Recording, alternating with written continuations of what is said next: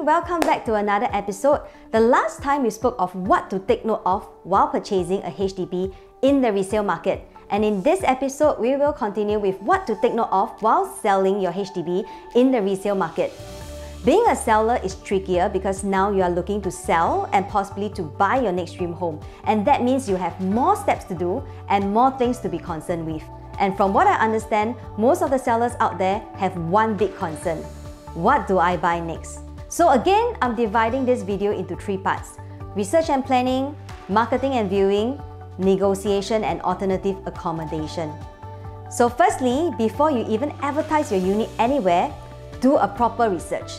It is of course wiser to connect with a property agent and work through your options, like your preferences, your requirements, if you want to move or relocate closer to a certain primary school for your children's sake, or if you want to move closer to care for your elderly parents or in-laws, closer to your workplace, a bigger unit, a smaller unit.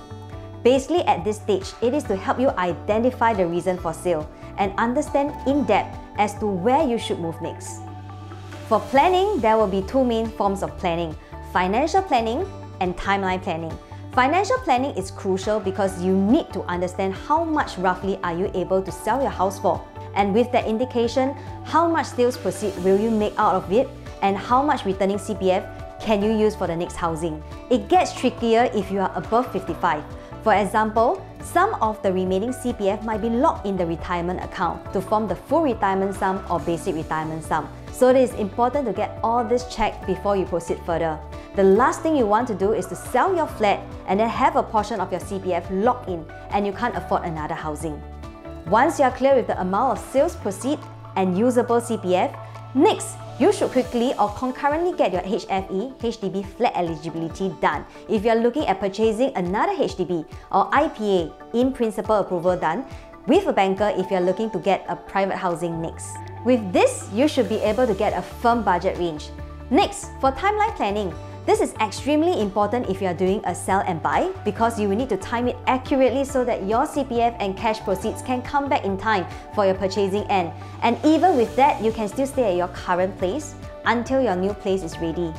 There are many ways to plan for a sell and buy. You might have heard terms like contra, back-to-back planning, dragging of submission or resale app, or even the introduction of bridging loan, etc.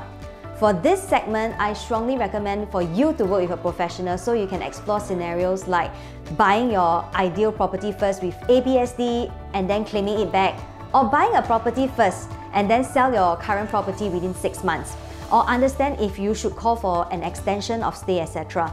And all these are really situational. Reach out to me if you need any assistance on this.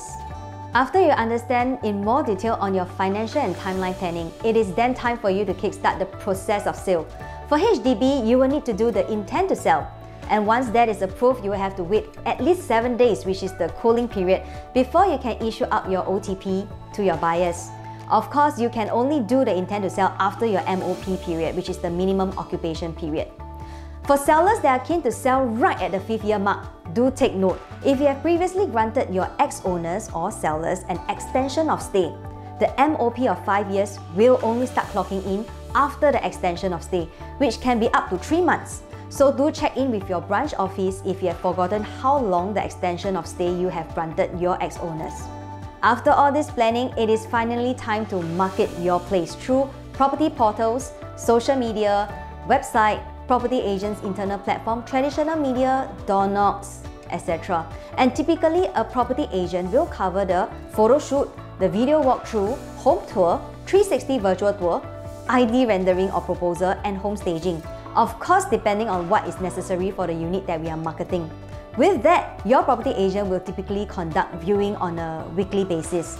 For me, I normally like to use this technique for viewing called the creating artificial demand. You can find out more directly from me. And concurrently, while marketing your property, it is important for you to scout and view properties for your purchase site, which you can refer to my previous video on what to take note of while purchasing a unit. Finally, after you have received a solid offer, it is time to sit down again with your property agent to go through the timeline before accepting any offer and understand if you will need to ask for an extension of stay or a later submission period, or even to have an alternative accommodation plan. I hope this video gives you a good generic skeleton of flow for selling your property. If you need a step-by-step guidance, please reach out. I'll be more than able to assist you with this. At the end of the day, many owners are not taking this first step to sell because they are unaware of the flow of sale and unsure of where to buy next. I'll be happy to share my insights with you. Till then, if you find this video informative, please help to subscribe and share the love. Let's be real. Bye!